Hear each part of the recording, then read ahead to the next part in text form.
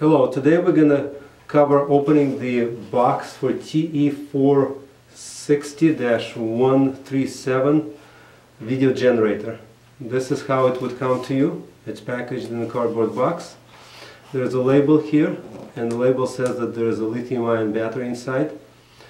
And there's a packing slip that's attached right here, and the tape. You can see this is Altinex tape, so you know it comes directly from Altinex. I'm going to go ahead and open it. Once opened, you see you will have a bubble wrap here, and I'm going to pull out the actual box with the product. On the box with the product on the back you have a barcode label. If you need to barcode, scan it in. You have a serial number, RoHS compliance label, and it's also made in USA label, and the name of the product.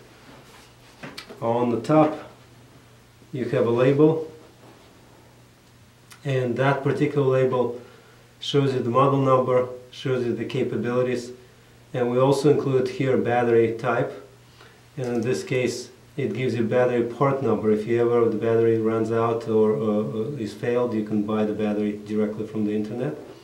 You also talk about USB cable, tells you what type of USB cable you need, and also what type of the HDMI cable.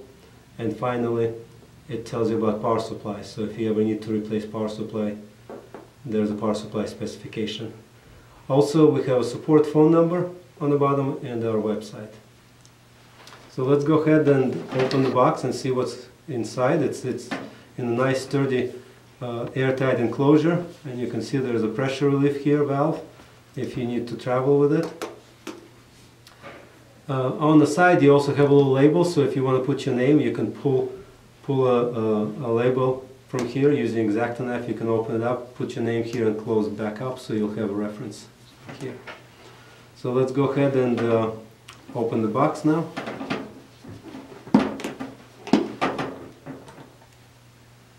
And here's what you're going to see inside. Inside you're going to see a power supply. It has a USB connector on one end, regular USB-A connector, and plug-in US power.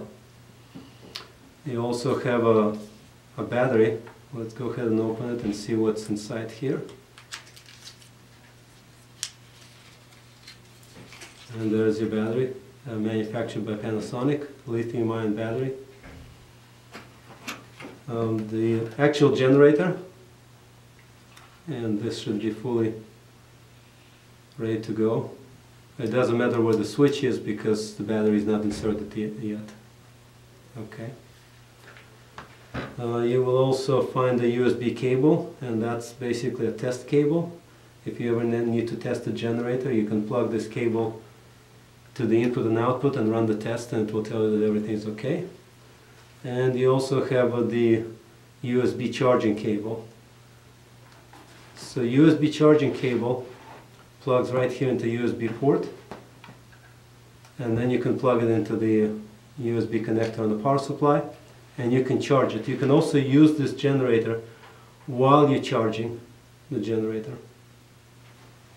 So the first thing we will do, we'll go ahead and insert the power battery. The power battery is half charged, and the reason is because for lithium ions to be able to hold charge for a long time and for safety purposes, not fully charged. So once you plug it in first time, we would recommend at least an hour to 2 hours charging time before usage. But even if you don't charge it, it will work for about a couple of hours. So the way that I open it, it's very simple. So let's go ahead and come back here and close it.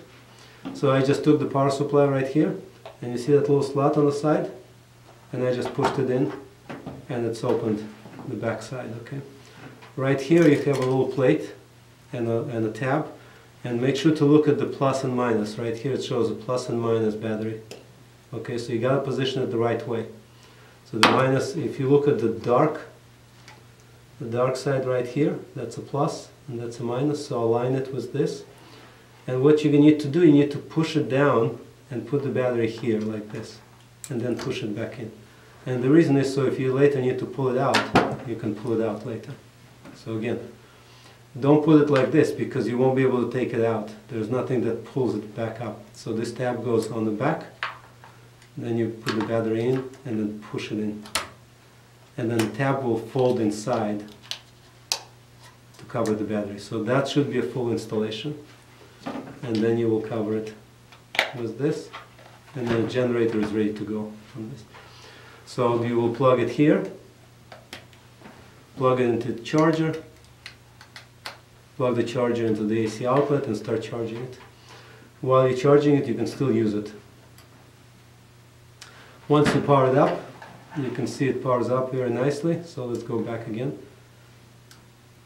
Power it up, and there's Altinex name. It powers up and it's ready to go. Okay. It says battery low, so it needs to be recharged. So that's the sign for you to go ahead and recharge it.